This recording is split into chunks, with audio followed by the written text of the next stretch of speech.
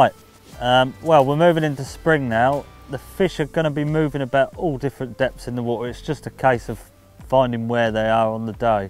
Today, this is a really deep lake out. We've got a line out there at 13 metres. It's 13, 14 foot deep, so they probably don't want to be in there on a still warm day like it is today. To give ourselves an option of some shallower water, we've got a line on a top 6. It's still 7 foot. It's a bit deep again, but it's half the depth of the other line, so we've got somewhere to play with. The last place for some shallower water is your edge, and it's lovely. It's about 2.5 foot, but again, the fish don't want to move so close to the bank. They're a bit funny at this time of year.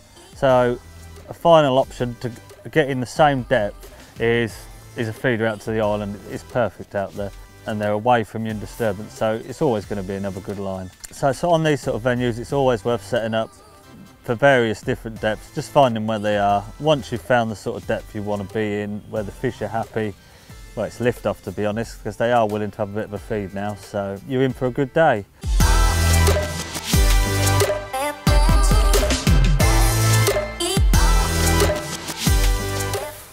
Well, moving on to bait in the springtime, the fish have had enough of your maggots and your bread and stuff you've fed all winter. They're looking for a bit of protein now the water's warming up. It's the first main feed they've had for a long while. So it's baits like pellets, meat, all things that are high in protein. You're not going mad with feeding still. They're still not woken fully up, but they want something that's going to feed them now. Today we're faced with real deep water out, which rules out fishing meat because it sinks so slow. So it's a pellet approach out there. Again, with it being cold, I don't really want to be feeding hard pellets. And the problem again in the deep water is the noise of them is going to bring the fish off bottom, and it's not warm enough to fish shallow properly yet. So I've been fishing micros, but to combat the depth, I've just been feeding. I've had a good ball to start with, and then it's just toss spotting tiny little nuggets of it. In addition to this, I've been feeding a bit of corn out there, again, just because it's so heavy and keeps the fish down. In the shallower water, meat is absolutely brilliant. Carp love it, and F1s and bream and everything once it starts warming up. Again, only been feeding little 10, 15 pieces quite regularly though, just to draw the fish in. When I fish meat, I would always feed some hemp at the start, just a palmful. It's just a base for the meat to fall over. In the edges, you haven't got to worry about how fast your bait sinks, but micros are a brilliant attractor. Again, with a bit of corn, a nice big 2 bits of corn on the hook as a standout.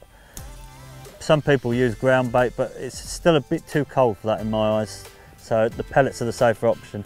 You can just put a few in, and as the day progresses, if they do have a real feed, you can start putting quite a bit of bait in.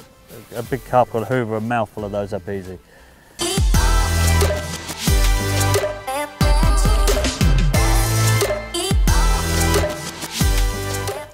Right, rig wise, for now it's coming into spring, the fish are definitely starting to fight a little bit more. You've got to balance yourself to that. Today we're mainly fishing for carp, and it's deep water. You can always get away with a bit heavier gear in deep water. They're just a bit more confident. First of all, the rig for, well, you can see mega depth out there. Round bodied, it's a gram wire stem, nice and stable. Running all the way down here, about 1,000,000 miles away. We're at an Olivet and just 2 simple droppers. A little tip for deep water with an Olivet: leave yourself a few shot beneath it. It acts as a boom to stop your rig tangling as you lay it in. Line wise, it's 020 on all my rigs today. I've got an 015 bottom on. The 020 is just nice and thick. Keeps it nice and stiff as you lay it in, and I can always step up my hook lengths a little bit if it's really good. Elastic wise, I've got a 12 to 14 slick in here. Like I say, the carp I'm fishing for, in shallow water I'd probably fish to 10 to 12, but you need to set the hook a little bit in that deep water, so that's perfect. Moving on to my meat line in 7 foot of water. Meat is a really slow sinking bait, so you want to try and fish as light a rig as you can, conditions and depth allowing. Because it's deep, I'm fishing a 4x14s today. Nice thick top, 2mm bristle. It's carbon, so I can follow it through the water, the meat through the water. Again, in shallow water, I'd probably have strung out shot, but I want to be in control of it. So I've got just a bulk of number 10s and 2 number 10 droppers. It just, if you, as I've shown you in videos before, you hold your float with a carbon stem, you can really help slow the bait fall down, which is ideal for the meat. And finally, my edge rig. Again, 020. I've got an 018 bottom on here, because if they come down the edge, they're big fish that are wanting to feed. There's a bit of colour in the water, I don't think it matters. Elastic to that is a 14 to 16 slip, just stepped up a bit. They're big 10-pounders in here if you catch them in the edge. Rig wise, big nice stumpy float, thick top bristle, and it's just a simple bulk 6 inches from the hook. Keeps everything stable in shallow water. Yeah, it's all just about keeping your rig balanced to the depth of the water you're in. The deeper the water, the bigger the float, so you're in control of what's happening. You can't fish a really light float in deep water, because you'll just be waiting forever for it to actually cock. Just balance your floats as you come into shallower water.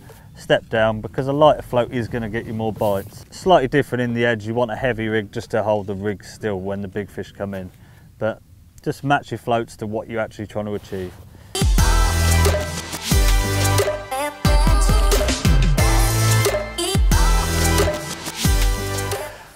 Right, we've caught plenty of fish today. Something I just want to touch on is a long landing net handle. It's essential when you're fishing deeper water like this. Because it's a top 4 deep, they're going to be coming out a lot further away from you. So you just need to be able to reach them, otherwise you're going to be playing them for ages and trying to get them back. It's all about being efficient to do it. The same would apply with a long distance rod of the 12-13 footer, because they're just going to pop up a lot further away from you. The other thing I always do, especially with a longer net like today, is a roller behind me. It just makes everything lovely and smooth. It's there, you're out, net a fish, straight back on it, and your net's there ready for next time. Really, really simple, but it speeds you up no end.